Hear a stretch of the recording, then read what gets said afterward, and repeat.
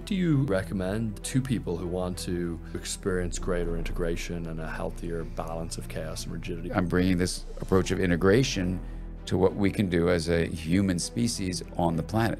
We have excessively differentiated ourselves from nature. If we could get out of that excessive differentiation, we would stop treating Earth like a trash can. We would start treating Earth like the living, breathing organism that it is. Look, there's some strange splinter in the soul of modern culture that's having humanity limp through the days and weeks that we're experiencing. And what that splinter may be is that we've taken a simple word, self, and we've equated it with the individual. If we say the self is only in your body, we're basically cooked, because we are creating a lie that is not only wrong and misguided, but it might even be a lethal lie. What does it take to do the impossible? What does it take to level up your game like never before? What does it take for individuals, organizations, for even institutions to achieve paradigm shifting? Nothing is ever the same again. Breakthroughs. Our mission is to decode the neurobiology of flow and cognitive peak performance. Access the minds of maverick scientists, groundbreaking innovators, and world-leading experts to understand what it takes to achieve ultimate human performance, so you can feel your best, perform your best, and accomplish your boldest goals. I'm your host, Rian Doris, and together with best-selling author Stephen Kotler, I present to you Flow Research Collective Radio.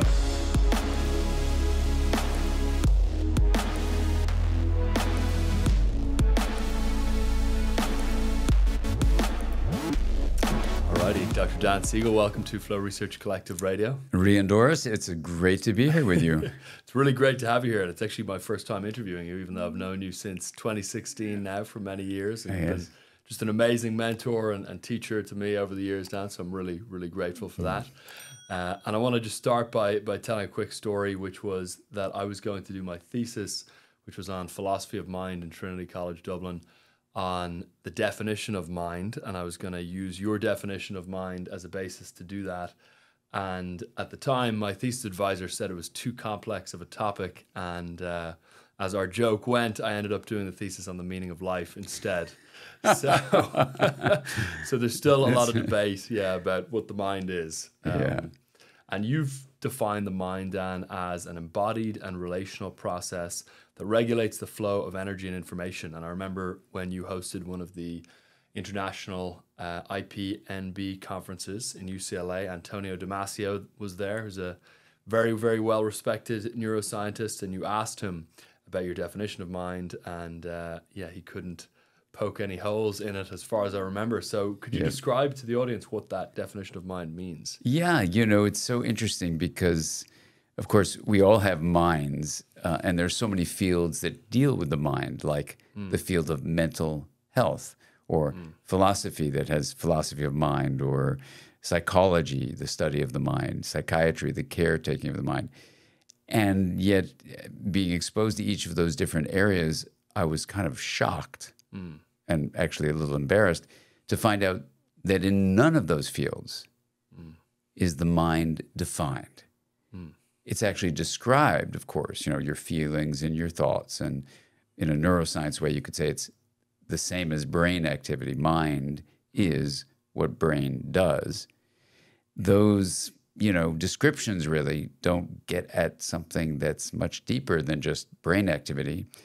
And so that sent me on a journey to try to figure out what we might offer as not just a description of the mind, but actually a definition. And I ended up getting deeply into not only neuroscience, but different fields of psychology, sociology, anthropology, linguistics, and then looking at the mathematics of complex systems offered, ironically, because it was math, something that lent itself to a deep view of what the mind might be defined as. So about 30 years ago, I offered a definition to a group of about 40 scientists who had gathered. They could talk about what the brain was. Our topic was, what is the connection between the brain and the mind?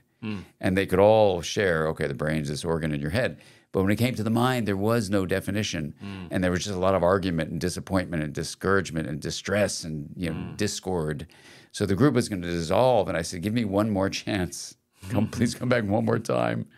So they came back. And in the interim, between those two meetings, I thought, well, if the mind is in fact within the head and not a but, and it's also in the whole body, and it's also in our relationships with each other and with nature, what is the stuff of mind? Let's just begin with that. And then it seemed pretty clear that what is both within and between is energy flow. And then if you talk about the system in which that energy flow is moving, that's changing, that's what flow means, you can have like sound and sight and those forms of energy. The movement of air molecules is sound, photons is light. In the brain, it's electrochemical energy flow. Flow meaning just change. It became clear that it met criteria for what's called a complex system, and complex systems are systems that have emergent properties. That is, the interaction of the elements of the system gives rise to something larger than the elements of themselves. Like a water molecule doesn't have the quality of wetness. But if you have a bunch of water molecules in your hand, then wetness emerges from the interaction of the water molecules. That's an example. One of the emergent properties of complex systems is called self-organization. So in addition to subjective experience, which is the felt texture of life, which might be an emergent property of energy flow, and consciousness, which allows you to know that flow, and even information processing, which allows us to speak to each other, energy in a certain pattern that stands for something is a formation that we call information. The fourth facet of mind that is beyond those descriptions that are common goes like this. The emergent property of a complex system called self-organization. And when I started reading the math books on that, it blew my mind, because when you optimize self-organization, you basically create harmony with flexibility, adaptability. It has a coherence to it. It's energized, it's stable. But when you block that flow of harmony, you go to either chaos or rigidity, and suddenly all my training as a psychiatrist, as a mental health professional, became clear. Every patient I ever saw, I had noticed, had either chaos or rigidity or both. And then I realized, wow, health was like harmony, which maybe is coming from optimal self-organization, both within your body, including its brain, and in the relational world. So the definition that came up for the next week at the meeting was this. The mind, its fourth facet, could be defined this way. The embodied and relational, emergent, self-organizing process that's regulating the flow of energy and information. And when I offered it, I thought the scientists would say, that's kind of dumb.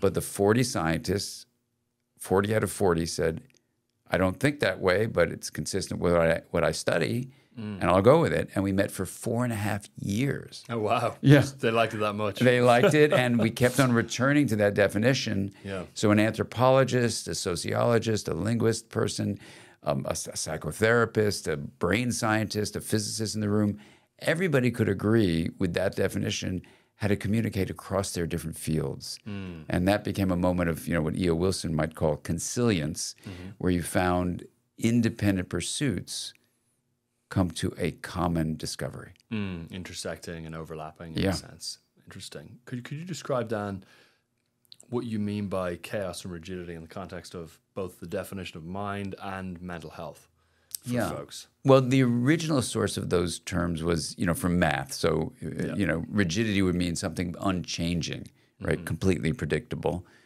Chaos would basically mean random, unpredictable, right? That's a rough sense of it.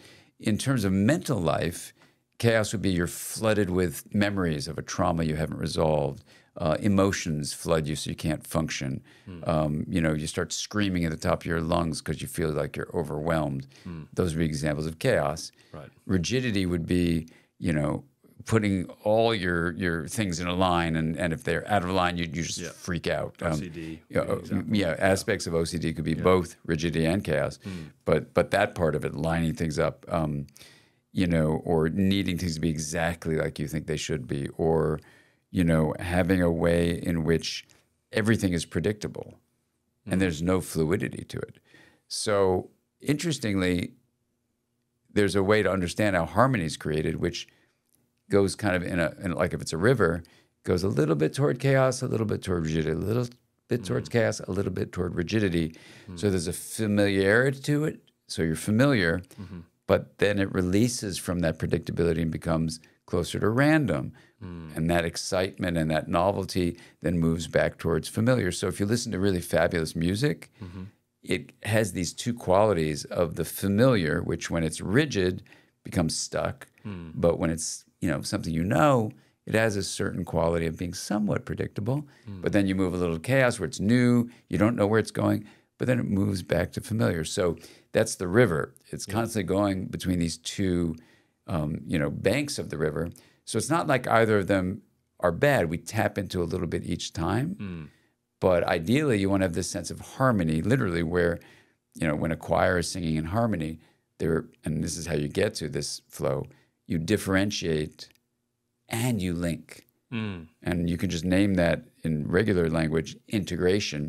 That's how you create optimal self-organization. And that's what a healthy mind creates, integration within and between. And is that referring to multiple things that can be either rigid or chaotic or harmonious, meaning emotions, feelings, and the correlated brain states and neurobiology as well almost kind of mimics the pattern of chaos or rigidity? Is it? Exactly. Yeah. Yeah, exactly. Refers to the whole way down the chain, kind of. Yeah, and this is what was shocking to me back then. This is now 1992. You know, it was like you could reinterpret the whole Bible of mental dysfunctions through this lens and make a prediction, which is what I wrote about back then, that integration would be seen as the base of well-being maybe in general, but specifically for the mind. And later we discovered that every time there's a disorder that then scientists try to study, there's impaired integration in the brain. And when there's been an intervention like mindfulness meditation, it produces more integration in the brain. And even Smith and colleagues in 2015 published a paper showing every measure of well-being is basically predicted by how interconnected your connectome is, which is a scientific term for how integrated your brain is. So integration, at least in the brain, has been now shown to be the best predictor of well-being, and you can cultivate that through mindfulness practices. And every disorder of the mind, when it's been studied and the brain aspects of it are looked at, reveals impaired integration in the brain. So then therapeutic interventions can be seen as integrative interventions, where you're promoting differentiation in certain realms of a person's life and linkage, whether that's inside their body, like the way they're aware of what's going on in their body, for example, or their relationships, like how they're really being open to connecting to another person with respect and kindness.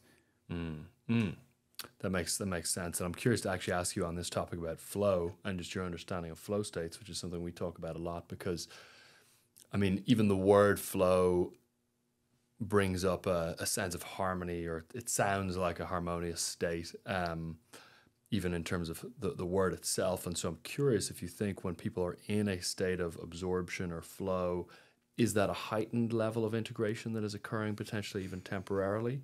And is that maybe why flow is correlated to well-being and happiness? So let's start there, and then I'd love to ask you about mindfulness as well and how mindful states relate to chaos, rigidity, and integration. Yeah, it's a really, really great set of questions, Rian. It's a really interesting question because my understanding of flow and my understanding of mindfulness is they're actually distinct. So that's an interesting difference because mindfulness is a profoundly integrative state. Yeah. Now, that doesn't mean that flow isn't also an integrative state. So I'll ask you questions about this too, but the idea of flow, like Mike Cheek sent me high, speaks about it. And we once had him at one of those conferences you're speaking about. Right. Yeah, the Interpersonal Neurobiology conference. And I had him on stage with Sharon Salzberg, an expert in mindfulness. And I said, okay, let's talk about it. Are these the same? And they came to realize they're not the same. Yeah. So those are from the experts. From my point of view, you know, the way Csikszentmihalyi discusses flow, you are taking on an activity that is challenging you to a certain degree.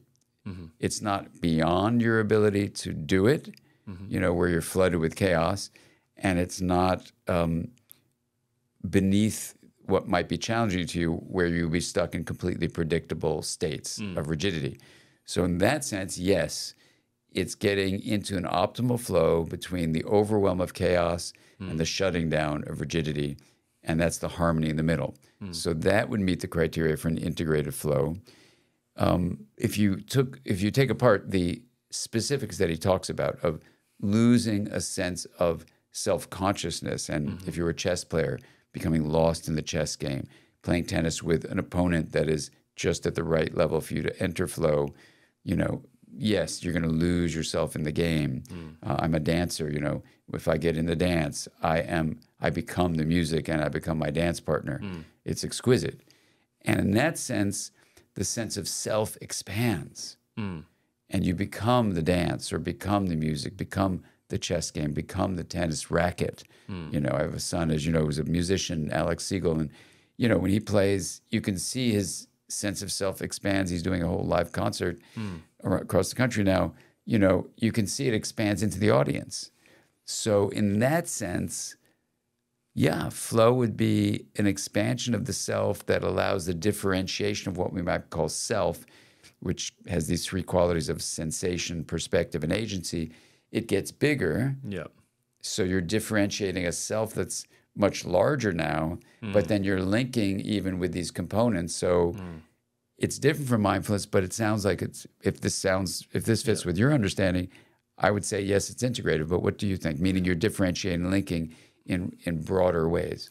Yeah, I would say so as well. That one of the elements is that action and awareness merges, which very much so relates to what you're referring to, where the self is expanding and merging potentially with either the action that someone's doing or some facet of someone's experience, like maybe the audience, like you're mentioning for Alex as a musician. So yeah, I think that makes sense. One thing that I find interesting with respect to flow is that someone who has very, very poor mental health can still get into flow and experience those sorts of characteristics of flow temporarily within the flow state itself, but then after the flow state, return to either a state of chaos or rigidity or, you know, a lack of integration. So, Interesting. Yeah. The ability to access flow is possible even if there's a low baseline level of mental health. And they've done research actually on dark flow that has shown that people who have the most severe addictions experience the most flow engaging in their addictions, which is an interesting one. Wow. Yeah, so, and that's one of the places where mindfulness, you know, I think differs heavily to flow, is that there's mindfulness inherently has more of a dispositional and long-term sort of quality to it, I would imagine. Yeah, this built into mindfulness is a sense of ethics. Yeah. You know, not so much like rules about right and wrong, but an integrative experience of morality. You know, we like to say kindness and compassion are integration made visible.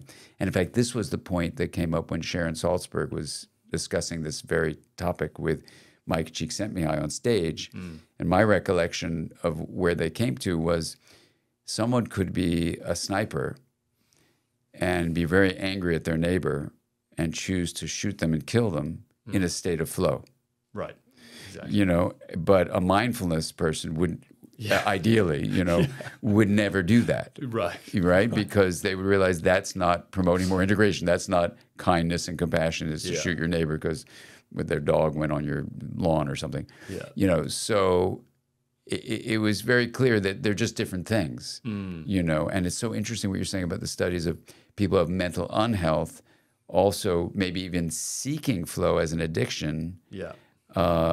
Because that's where they get some kind of relief from their non-integrative states, but they're still just doing it sort of as a side event or something, if I'm understanding you right. Yeah, no, absolutely. And I think that's a really interesting point about mindfulness. And I'm curious, is it possible to have a high level of integration or a high level of mindfulness, and I know they're different things, and to not have any kind of internal ethic. And I actually remember, I believe at one of the events that you host in Santa Monica, a woman was actually asking about either, I think it was a client of hers who had committed some just really horrific sexual abuse crimes, and she was mentioning that this client had done so even though there was a high level of integration, and you had said that, you know, I believe you had said something along the lines of that not being the case, most likely, that they probably weren't experiencing integration if they were also simultaneously doing these very, you know, not nice things. So I'm curious how those two fit together. Well, yeah, I mean, there is a process of something called dissociation where, you know, you literally can segment states of mind, which are verb-like unfoldings that could like embed, for example, anger in them, or hold memories of trauma and feel betrayed within those states. So some people use the word facets or sides of ourselves or parts or aspects or something like that, you know, but they're really verb-like unfoldings that if they're clustered off with what's called a dissociative barrier, then, you know, a person can be relatively fine and comport themselves, you know, in a respectful way, and they're kind, and then, you know, something can happen and this other state of mind, this verb-like state, emerges, and in that state, because of the dissociative barrier, even if they've achieved integration in the bulk of the way they are, this leaves them very vulnerable to acting in a very kind of like a petri dish, a pure form of anger that when it comes out can be very destructive. And that's it's kind of segmented off from the core sense of self in a sense. Exactly. And that's what makes, you know, when we talk about the journey of healing, that's what makes that journey so important, to really go exploring what are different layers inside of each of us, you know, that may be in need of care, you know. Do you, I'm curious if, because there's a lot of talk these days about internal family systems and parts work, does your model align with the idea of distinct parts or of the self, or do you think about it differently to the idea of the parts sort of notion that the self has these different parts that are, you know, are distinct? Yeah, it's a really interesting question, and I've done a 2-day workshop with Dick Schwartz, the founder of Internal Family Systems, and Dick sells a recording of that if you want to see our model go together. And what I said in that public event, and Dick is a friend of mine, so I'm happy to say this here, but I've said it in front of him, with him, in front of his 200 students gathered there, you know, is that my problem with nounifying the word part is that it can create unintentional solidification of what's actually a verb-like state. And, you know, the freedom to realize we have states that can be, you know, warded off with these dissociative barriers, and those states then can come to believe that they're a noun-like part, right? And in that nounification is actually the problem. That's really so we don't want to create a therapeutic strategy which nounifies what are actually verbs. And I was with someone at a recent conference, and they were upset that I wasn't, you know, all into part work and all this kind of stuff. We have 9 domains of integration that we work with in interpersonal neurobiology.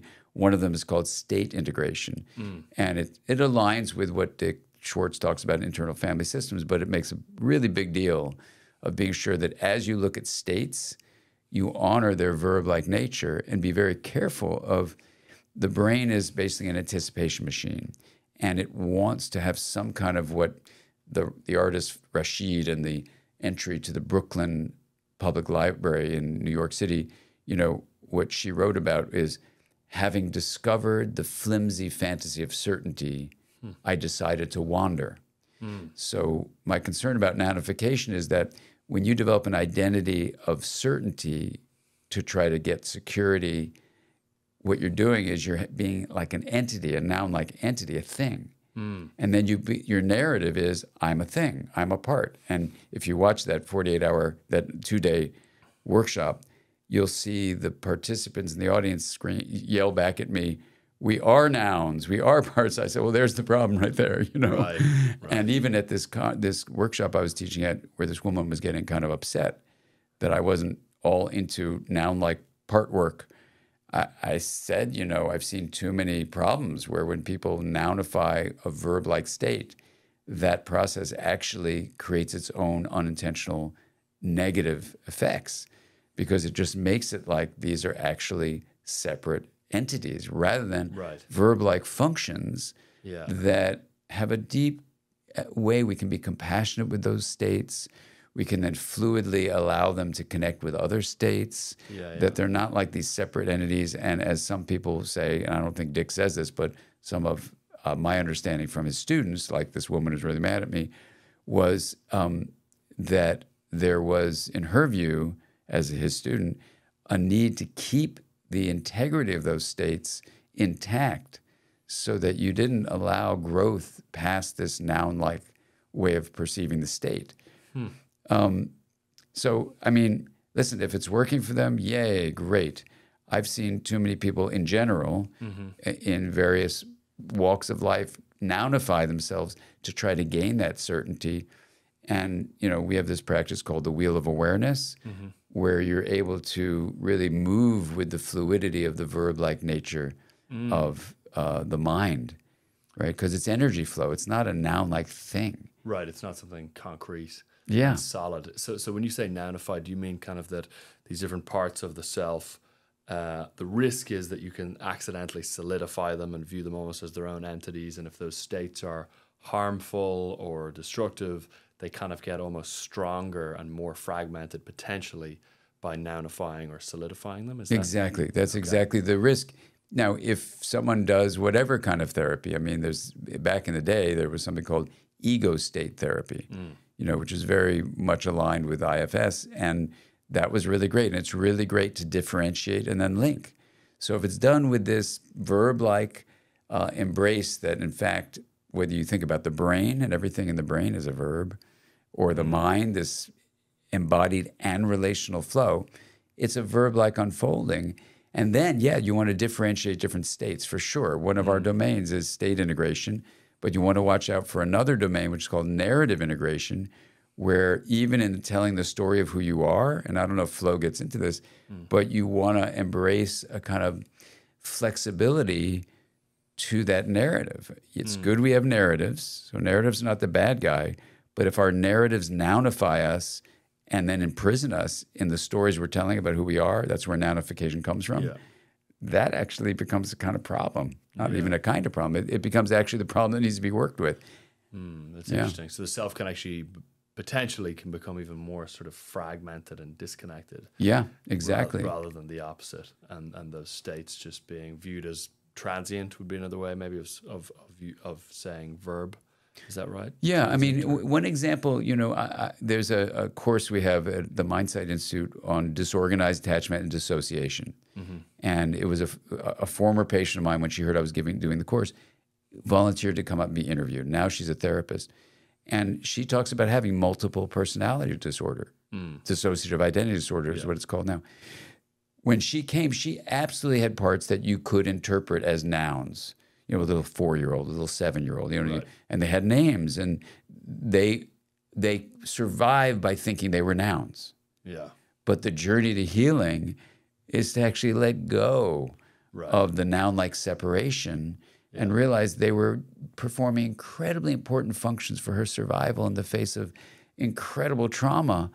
And then the journey of love and linking, that is what the journey of therapy is, was to actually honor their perception that they're nouns, and then relax that to realize life is an unfolding emergence as a verb. And then the freedom starts happening.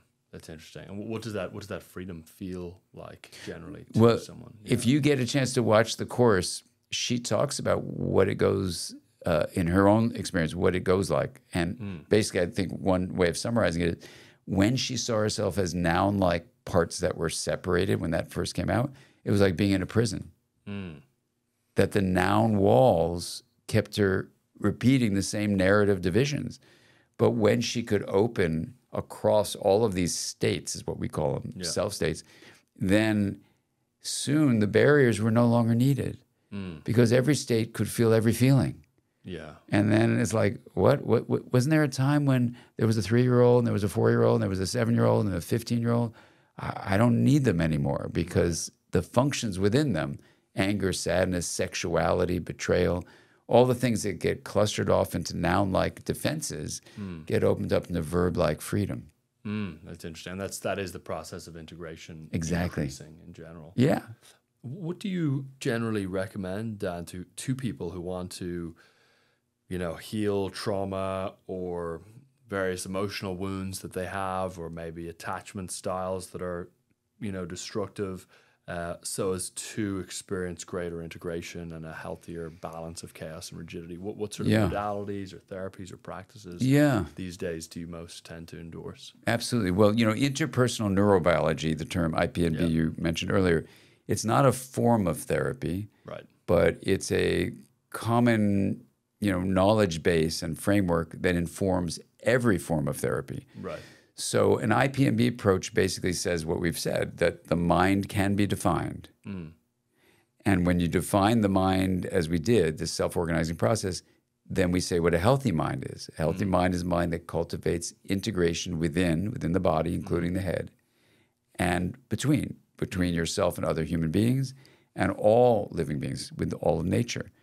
So then what you do is you go on a journey in this approach to say, where is there chaos and rigidity? And then you say, if there is chaos and rigidity that's persisting, then there might be a blockage to integration. Now, what's integration? It's differentiating and linking. So then you say, well, where do I look? Well, we have 9 domains of integration. And I can mention them, but anyway, there's 9, including the integration of consciousness, for example, or we mentioned narrative integration or state integration or interpersonal integration. And then what you do is you basically feel into where the chaos is, feel into where the rigidity is, then get a sense, is this a state integration issue? Is this a narrative integration issue? Is this a bilateral, meaning left and right integration issue? Are they not being differentiated and linked? And all of that is a verb-like emergence toward harmony by releasing the brain's tendency to nounify. And in that nounification, it's trying to achieve that flimsy fantasy of certainty. So, so we approach, meaning at the Mindset Institute, we approach therapy as saying, if it's a strategy that promotes integration, it's promoting well-being, fantastic. If it's not promoting integration or it's rigidifying people by differentiating too much and not linking across the actual verb-like states, then we want to question that and really be careful for potential negative effects. Now, this can be for an individual, it can be for a couple, a family, it could be for a school classroom, a whole school, a company, an organization, it could be for a nation, it could be for the planet. So, I'm doing work with, something called the Inner Development Goals, a group in Sweden, and, we're looking at ways to try to help humanity meet the United Nations Sustainability Development Goals. And I'm a scientific advisor for them, but basically I'm bringing this approach of integration to what we can do as a human species on the planet. We have excessively differentiated ourselves from nature. So in a way, we're nounifying, humans are better and we're entities that are better, rather than we are this verb-like flowing with all living beings. And if we could get out of that nounification, that excessive differentiation as a separate entity, a separate species from all of nature, we would stop treating Earth like a trash can. We would start treating Earth like the living, breathing organism that it is. So this is interpersonal neurobiology applied there. We would look at human minds and how they're, in the book IntraConnected, what I do is I say, look, there's some strange splinter in the soul of modern culture that's having humanity limp through the days and weeks that we're experiencing. And what that splinter may be is that we've taken a simple word, self, and we've equated it with the individual. So if self is a center of experience, like the sensations you feel or the perspectives you have or the agency, what you do to make action in the world. SPA, that spells sensation, perspective, and agency. That's a simple way of going across a bunch of sciences of what do they mean by self. Well, you have a self in the body for sure, like a me. But if we, as we do in individualistic cultures like the United States, if we say the self is only in your body, self means the individual, they're synonyms, we're basically cooked because we are creating a lie that is not only wrong and misguided, but it might even be a lethal lie. So what my deepest hope is in this conversation you and I are having here is if people get into the flow of what we're saying and just feel it and sense into what does it mean to be born into a body living in a culture that tells you, oh, it's all about you in your body. That's it. You're Rin, you're Dan, whatever. You know, rather than you're a me, sure, but you're also a we, and, you know, we bring them together as we, you know, and then you go, whoa, I don't have to give up my individuality to gain my relationality. Right. And that's where the word we is so helpful. And the word IntraConnected just came when I was with some systems scientists from MIT. We were doing work on what we call relational fields, and we decided to go on a retreat. So we went to Colorado, and part of the week-long retreat was to spend 3 days individually in the forest. And when we came out, everyone shared their experience.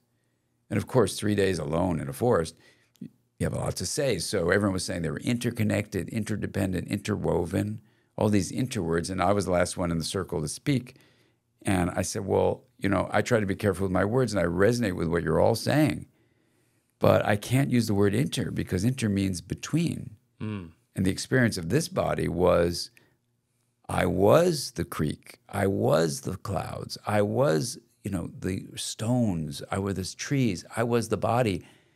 It was like a wholeness, and there was a connectivity within the wholeness. So I guess I would call it a wholeness within. It was, and I said IntraConnected, and everyone kind of shook their heads. And when I got back to the hotel later on, and we got to the, you know, computers, we could type notes.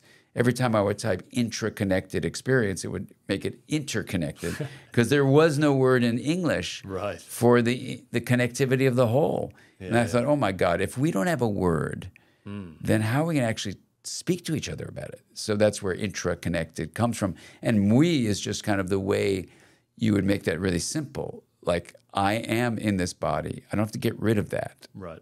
I'm also in our relationship. So I've known you for many years now, Rian. You know, and I think about the journey across time and space of the body called Rian and the body called Dan. It's just a joy to be here. Right. I'm filled with this incredible, I don't know if it's flow or just, I'm just filled with this incredible gratitude, this sense of awe, actually, when I remember the first time you reached out to me. And so it's like, whoa, you know, it was a real relational joining. And I remember one of the times you came and we spent a whole weekend together. There was another fellow, I believe, from Ireland too, right? Yeah. And you bonded Dr. with Jim him. Heaver, And it was just like the whole thing was like magic happens when you let go of the noun-like entity separation and you look into someone's eyes and you feel the love and the searching and the yearning and the soul that's in there. And you go, whoa. And you go, yes.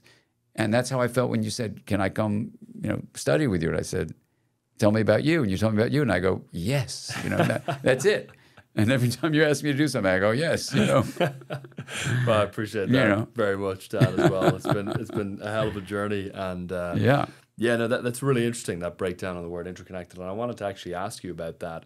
You know, the distinction, we distinguished the brain from the mind, and we're just starting to distinguish the body from the self there. You know, the self, and a lot of people who listen to our work on flow have some context for the fact that the self is very fluid, and, you know, it can kind of sort of disappear or expand entirely in a state like flow or a deep meditative state. Stephen Kotler, my partner, actually wrote a really interesting article about the microbiome and how that alters the self. And he kind of used that as a breakdown to show how fluid, you know, the self is and how distinct from the body it is. But, you know, how do you think about kind of the self, its limits, you know, what it even is? In Buddhism, obviously, they talk about the fact that the self is an illusion. that's, you know, easy to say, but for someone who is suffering tremendously with self-doubt or, you know, insecurity about themselves or something like that, it doesn't necessarily help, because even if it is an illusion, the illusion can be painful. So I'm curious, how do you kind of, you know, think about the self versus the body and versus some of those other domains? Yeah. No, it's a really interesting question. Of course, when we're talking about something like the self, and we're using words to name something like that, it's important just to take a step back, like we're doing, and say, well, what do we actually mean? So, you know, like in my field of attachment research, we study something called self-regulation, and we study something called self-awareness and self-understanding, you know, and even in the field of mental health, there was self-actualization. You know, in contemplative worlds, sometimes they talk about self-realization. And then, as you point out, especially in Buddhist teaching, the idea that self is an illusion. So this is really interesting that you have these words. In various branches of psychology and anthropology, you study the construction of self. So we have what's called an individualistic cultural stance, which is self is the individual. And then you have collectivistic experiences of self-construction, where self is embedded in relationships and doesn't really emphasize the individual. You know, to find a balance between the individual body and the relational world, connections to other human beings, ones you know, ones that are similar to you, ones that you don't know, so all of the human family, and then to all living beings, you know, it's different levels of relationality. When you start looking at it that way, you could say, well, come on now, let's just make self be a word that means the individual. So when you say self-compassion, for example, you mean I'm having compassion for the individual that is speaking, me. You know, now my problem with those uses of the term self is that if we name the self, let's just use a different kind of phrase, as a center of experience, then in flow states, the center has been massively expanded. And part of the draw of flow, like every night, you know, my son's a musician, but you know, I have one of his guitars sitting around, and I don't really play guitar. But I was reading books during the pandemic, and I couldn't sleep because I'd think about what the books were saying. So I picked up one of his guitars, and I just, because no one's listening, I just had this freedom and all this, like, I would dissolve into the strings, and I would dissolve into the sounds. And it was just so wonderful. I don't know how long it takes, maybe 10, 15, 20 minutes. This piece will come out of the fingers, and I'm just with it, listening to it, like almost like I'm turning on a CD I want to listen to, and it's coming from my fingers. And then the song comes to a denouement, it reaches this peak, and then it comes to a resolution. Then, bam, the last set of notes are there, and it feels like, now I can sleep, and I sleep really deeply. So where's myself in that experience? When I'm brushing my teeth, I have teeth in this body. I want to brush them. I want to keep my teeth. Fine. Then I go into the bedroom. I get the guitar. And now there's the guitar. There are the strings. There's the sound. There's the room. Where's my center of experience? Well, it's expanded. So you could say, well, a center of experience is where energy is flowing. So in this case, vibrating strings, the wood, the room, the air molecules, this body, the ears, the experience in the brain and the head, the whole body feeling it, space, time, it's all happening within a larger thing than just the skin encased body.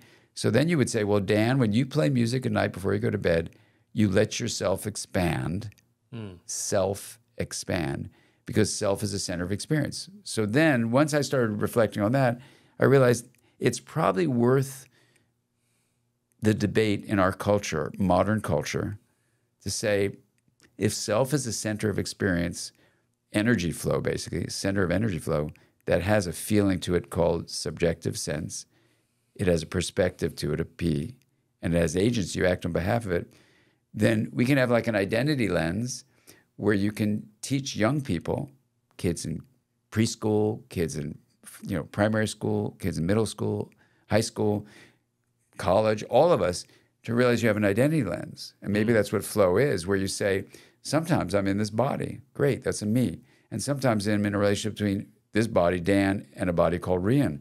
Great, that's here. Then there's the relationships with anyone who's listening to us. And then I can expand to all human beings, then all living beings. So we have a practice called the Wheel of Awareness, where you kind of learn to adjust this relational identity lens to be in the body and then be beyond the body. And if we did that, I think then the word self, if we define as a center of experience, and if we define experience as energy flow, then you really can escape the noun-like prison of saying the self is just the body or the self is just the individual, which is a very noun-like set of things to say, instead of saying self is a center of experience and it's a flowing of energy. And that energy flow I can focus on with an identity lens, and my sense of belonging massively expands from just being in the skin encased body.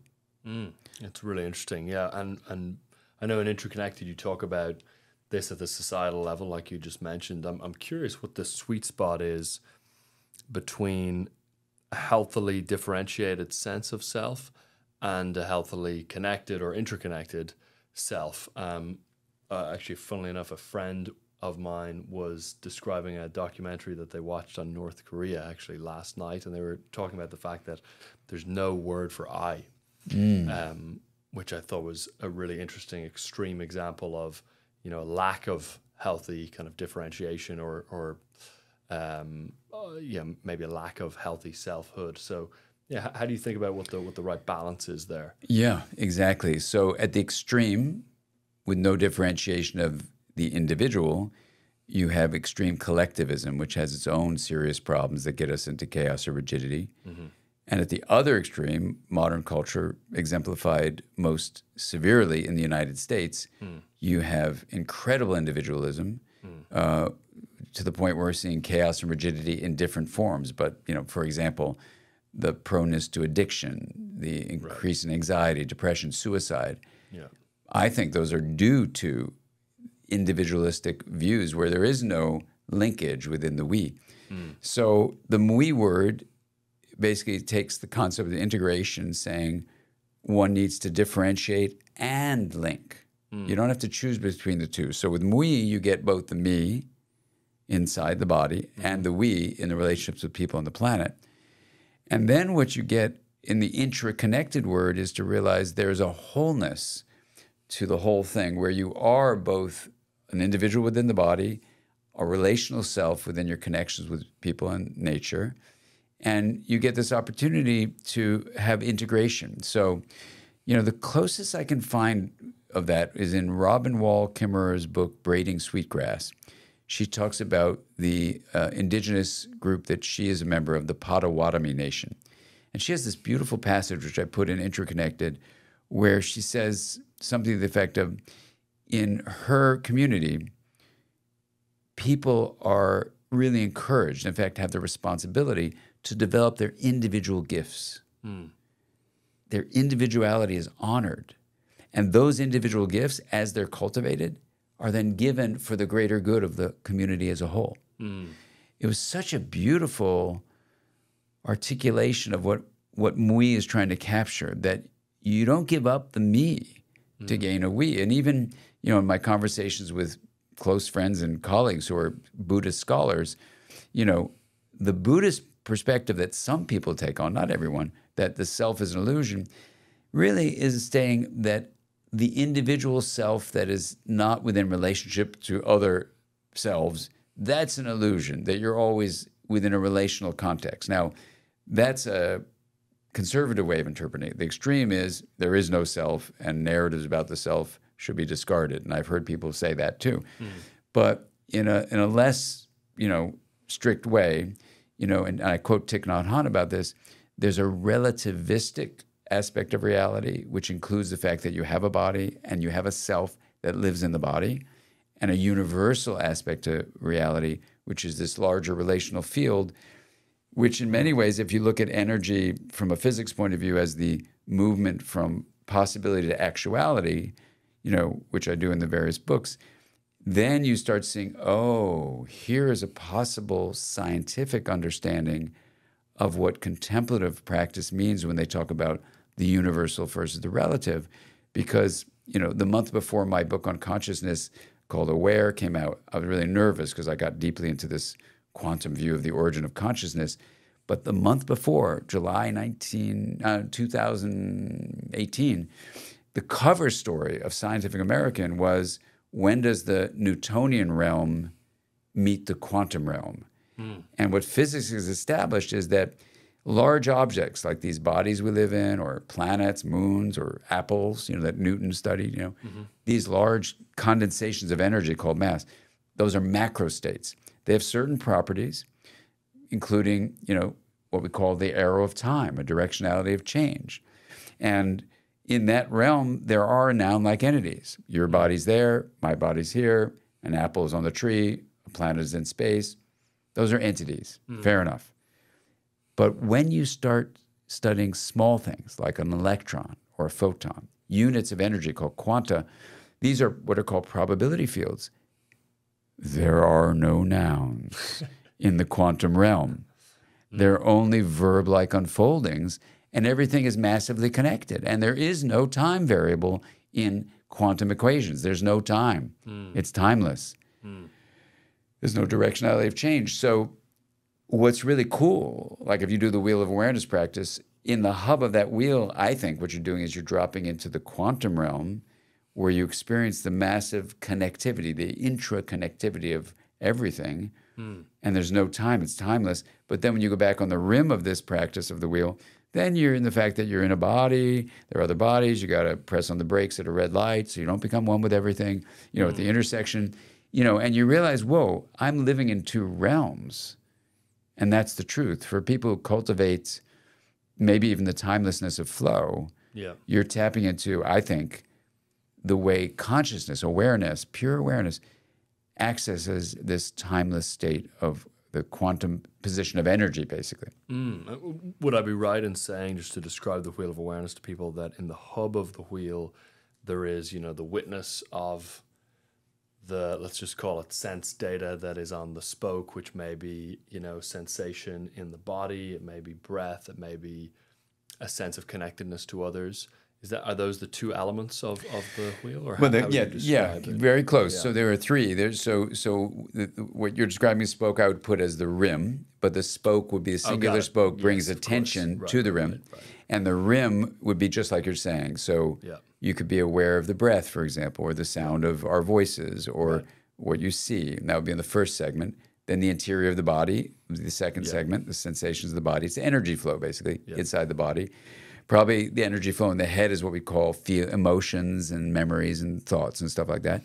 And then there's a relational sense even. And then in part of the practice, you bend that spoke of attention around into the hub itself. And that's where time disappears for many people.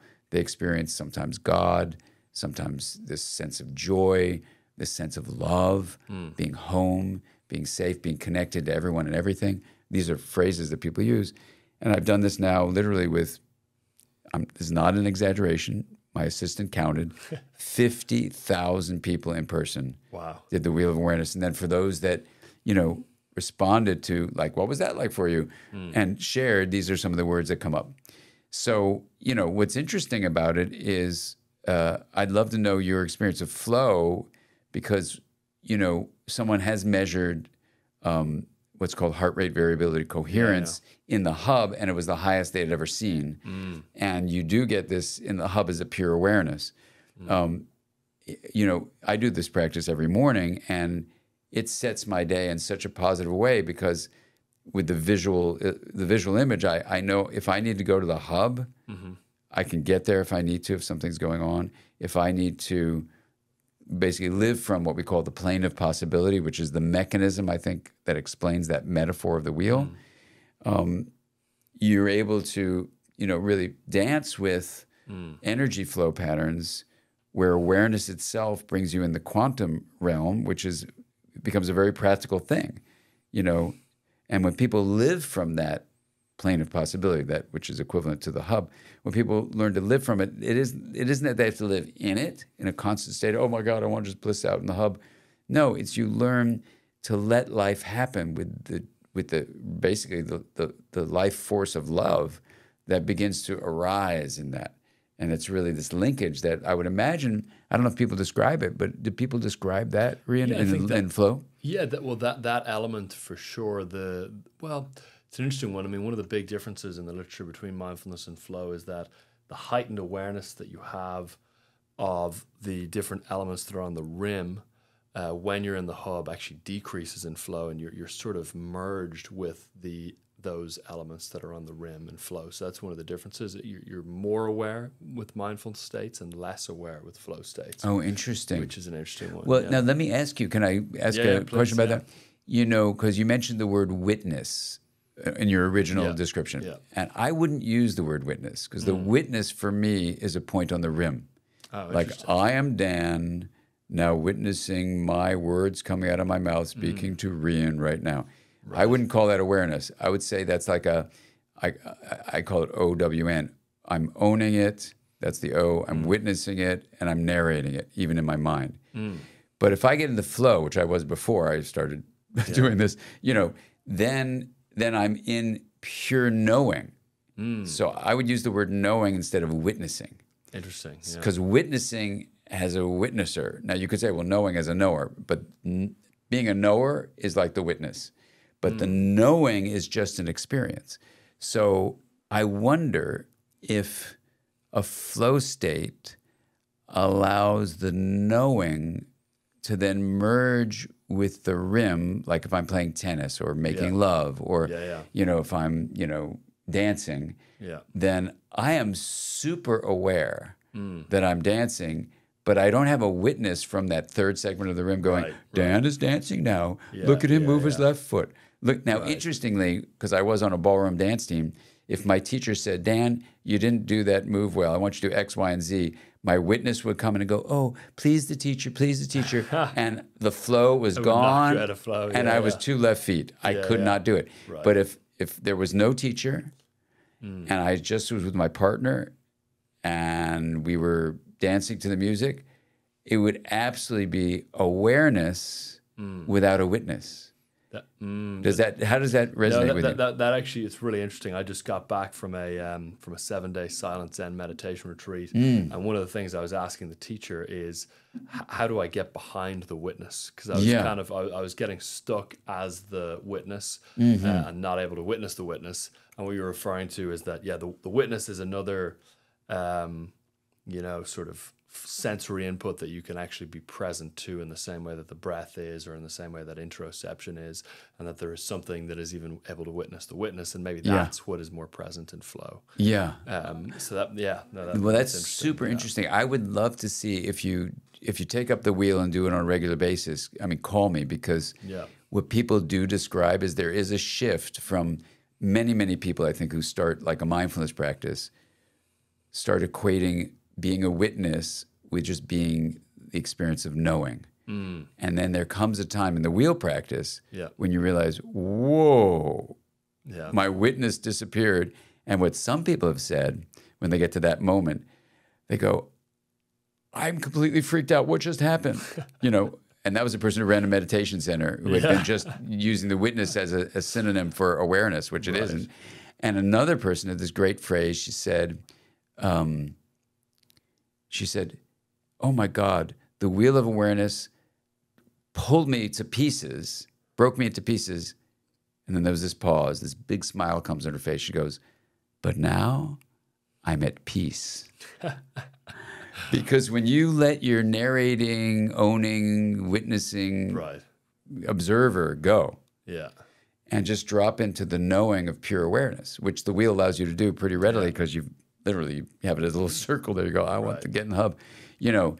Like she said, there's this peace that's there. I mean, so there's all sorts of examples I could give, but the words that people use are like love, joy, home.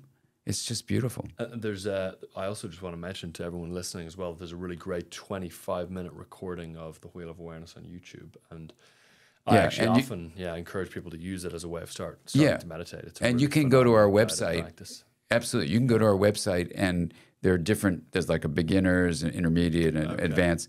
So I would go to the website and use those ones for sure. It's at drdansiegel.com. Yeah, you know, it's a for free. great You just do point. it. Yeah. Really great starting point and way to make it's a beautiful way to apply all of your work as well in a practical way as well. So Yeah. Dan, I want to say thanks so much just for joining us on Flow Research Collective Radio and having the chat. Hopefully we'll do this again. I was just mentioning that we're going to be building a studio in Venice, so hopefully we'll have you into the fresh studio once it's built. I'd be happy to go, and I'm so happy to share the flow with you today, Rian. Yeah, no, it was really great. And I want to encourage everyone to grab a copy or a few copies of your new book, IntraConnected. We'll make sure to put a link to that book in the show notes as well. And I know everyone will really enjoy reading it, and it's a great way to go deeper into the topics that we touched on as well today. Oh, so, beautiful. Thank you. Yeah. Thanks so much, Dan. Thank you. If what you've heard on Flow Research Collective Radio has been helpful, please consider doing us a solid and leaving us a review on Apple Podcasts, Spotify, or wherever you are listening to this.